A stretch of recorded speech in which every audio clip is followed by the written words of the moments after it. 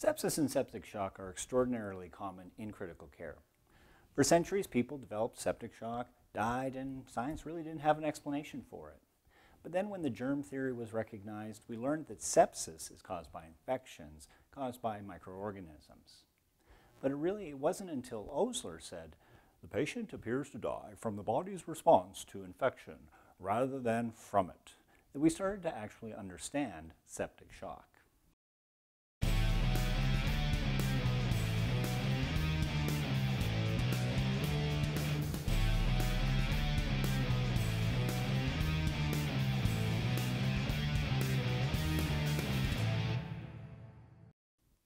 One of the first problems with sepsis is a clear definition. This lack of clarity created confusion with research. So in the early 1990s, the American College of Chest Physicians and Society of Critical Care Medicine agreed on a consensus statement of the definition of sepsis and septic shock. Now, sepsis is simply defined as an infection and at least two SIRS criteria. Severe sepsis occurs when a patient has sepsis and evidence of acute organ dysfunction. And then lastly, a septic shock is sepsis with refractory hypotension despite adequate fluid resuscitation. Understanding these definitions is a core concept in critical care, even if the sensitivity and specificity of this criteria is still being debated in the literature. Rapidly identifying the source of an infection is critical in the rapid treatment of sepsis. When time is of the essence, knowing where to start is a key. Not surprisingly, sepsis most likely occurs in regions of the body that are constantly exposed to the environment. The source of septic shock is the respiratory tract about 40% of the time.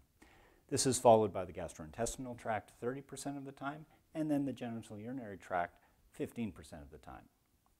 So consider these sources first in your investigations, and you will likely reveal the cause of the infection. Patients with a variety of chronic diseases, HIV, cancer, and even diabetes can alter both the bacterial flora and modify the potential sources of infection. So, for example, a patient with diabetes is more susceptible to developing a foot ulcer infection, cellulitis, and Fournier's gangrene. As well, you need to consider regional and seasonal variations in causes, as you can expect to see seasonal variations of viral infections like influenza.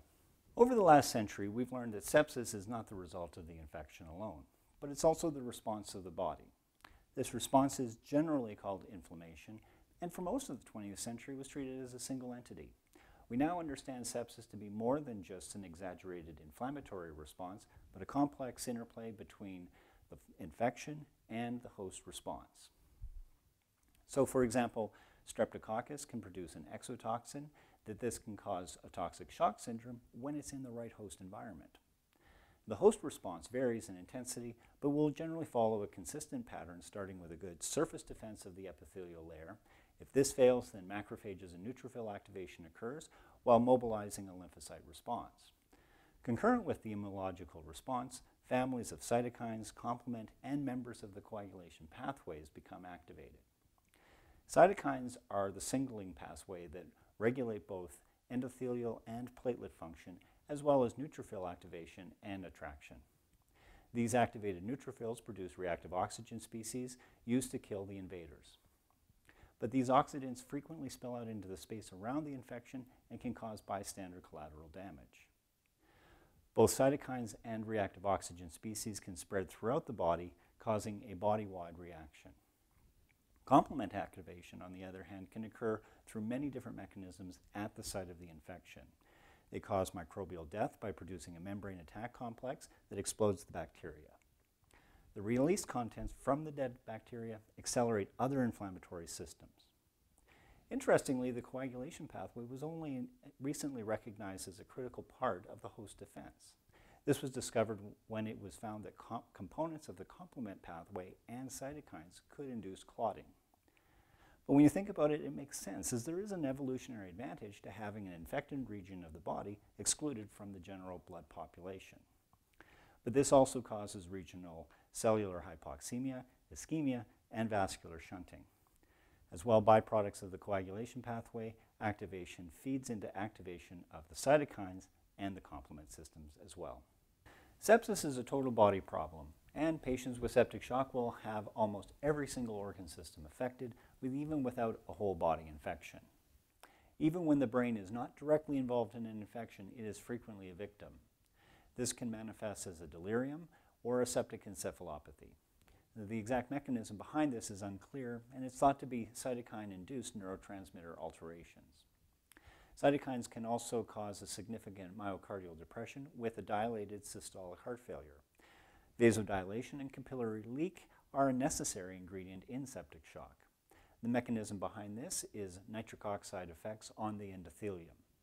The combination of more vascular space and a loss of fluid into the interstitium can cause hypotension and a relative volume depletion. The lungs get the entire blood volume every minute, so you really shouldn't be surprised that they are a frequent victim of systemic inflammation. On top of this, the lungs are also the source of the infection almost half of the time. The lungs are damaged from activation of neutrophils, nitric oxide, and cytokines, leading to an acute hypoxemic respiratory failure and acute respiratory distress syndrome. The bowels can be a problem in two ways. First, there may be the source of the infection, and second, they can potentiate systemic inflammation. Peripheral vasodilation can cause small vessel and small bowel ischemia, while a lack of enteric nutrition causes enterocyte loss. Remember that enterocytes rely on enteric nutrition to survive and not the blood supply. Now, the bowels become more permeable, permitting bacteria and endotoxins to translocate into the bloodstream.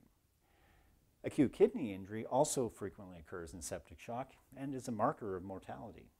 The development of acute kidney injury effectively doubles your mortality risk from the underlying infection.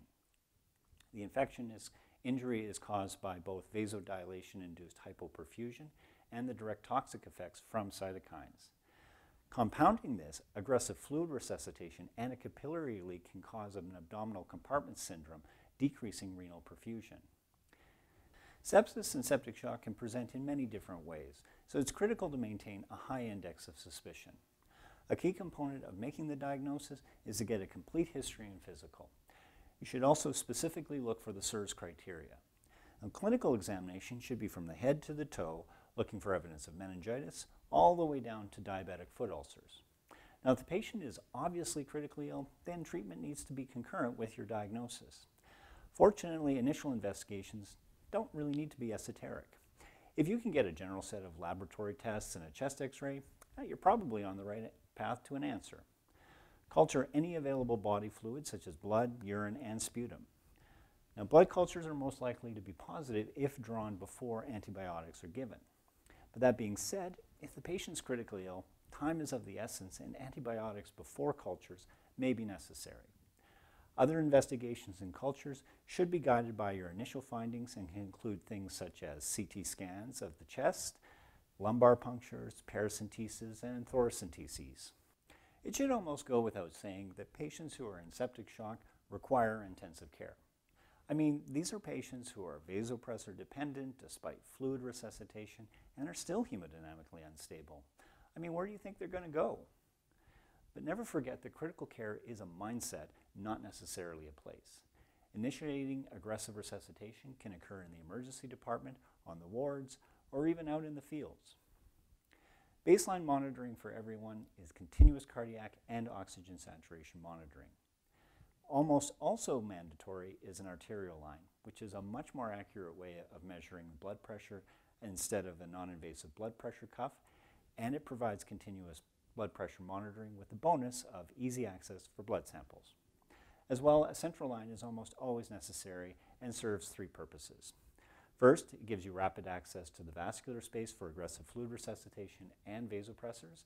Second, it can measure the central venous pressure to guide fluid therapy. And third, a blood sample gives you a central venous oxygen saturation, which is a measure of oxygen delivery.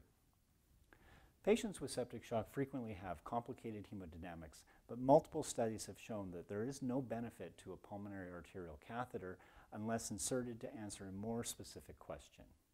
More importantly, to really emphasize, you should not postpone aggressive resuscitation while you're inserting these monitoring devices. There are 6 mainstays to the treating patients with septic shock: antibiotics, source control, fluids, vasopressors, inotropes, and steroids. Obviously, any patient with septic shock requires antibiotics, and they should be given as soon as possible. Studies have demonstrated an increasing risk of death of 8% per hour after the first episode of hypotension, so don't delay. Your coverage should be broad, looking to treat what is both probable and include both gram-negative and gram-positive organisms. Whether you use single or combination coverage will largely depend on your local practices, but your coverage can also be adjusted based on your history and your physical examination. So, for example, you may need to add Septra if there's a suspicion of PJP. Lastly, consider your local ecology and antibiotic resistance factors. There is no point giving ineffective antibiotics, and it only increases the patient's risk of death. Concurrent with resuscitation and antibiotics, removing the infection source should be a priority. In fact, infections like intra-abdominal abscesses can't be cured any other way. Antibiotics alone will not fix these problems. As you proceed with resuscitation, also focus on draining any abscesses and removing any infected lines. As should be clear by now, hypovolemia is the immediate problem in septic shock. Resuscitation requires aggressive fluids, and any flavor will do. There's no evidence that one particular type of fluid is better than another, so check with your local practices when you're picking. All fluids should be given in quick boluses, and the effects should be closely monitored to avoid over-resuscitation. Even after the tank is full, you still must deal with the vasodilation that is part and parcel of the septic shock. Norepinephrine is the drug of choice in sepsis, but there are many other vasopressors available, but they're just not as well studied. The dose of norepinephrine is up to 0.3 micrograms per kilogram per minute, but sometimes you need to exceed the maximum in order to keep the mean arterial pressure over 65 millimeters of mercury. If hypotension persists despite a high dose of vasopressors, then consider whether the patient is still hypovolemic and give more fluids if necessary. Once you've resuscitated the intravascular space and relieved vasodilation, there may still be signs of shock. Inotropes may have a role, and they work in two ways. First, they reduce the afterload and relieve some of the myocardial depression of sepsis. And second, microvascular shunting can lead to hypoxemia, and inotropes can cause vasodilation, reducing the amount of shunt and improving oxygen delivery. To determine whether you need to add an inotrope, you need to get a central venous oxygen saturation. When the central venous oxygen saturation is below 75%, an inotrope can be tried. Finally, the story of steroids in sepsis is like a pendulum. Although adrenal deficiency in sepsis is a thing, the exact role of steroid replacement comes and goes. There may be benefit in replacement when patients have refractory shock or high vasopressor requirements. Obviously, you should also replace corticosteroids in patients who have a known pre-existing history of adrenal insufficiency. Today we covered sepsis and septic shock. We discussed the definition of sepsis using the criteria established by the Society of Critical Care Medicine and reviewed the multiple sources of sepsis. We also briefly went over some of the pathophysiology of septic shock and discussed the various organ failures that can occur, and concluded by talking about how we can diagnose and treat sepsis using a combination of antibiotics, source control, fluids, vasopressors, inotropes, and steroids. Thank you for watching. In the next video, we're going to talk about hypovolemic shock and specifically hemorrhagic shock. Until next time, thanks for watching.